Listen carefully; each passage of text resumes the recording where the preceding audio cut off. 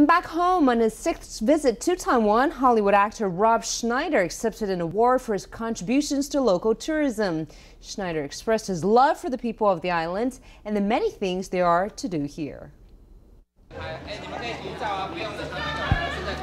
Actor Rob Schneider again showed the warmth that makes him beloved by fans. He was here to accept a special award. The award was given to Schneider as part of a tourism festival activity. Schneider had this to say about Taiwan. Well, I love the people here. The people have a great sense of humor. They love their country. They have great food. The most amazing food in the world is here.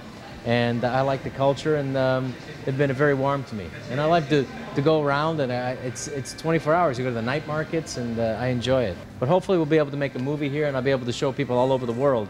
We're going to figure out whether it's got to be a comedy, but also maybe fun and adventure. And I have a TV show where we talk about Taiwan in my new TV show. Last year, Taiwan surpassed 8 million tourist arrivals for the first time. The Tourism Bureau hopes 2014 can be another record-setting year.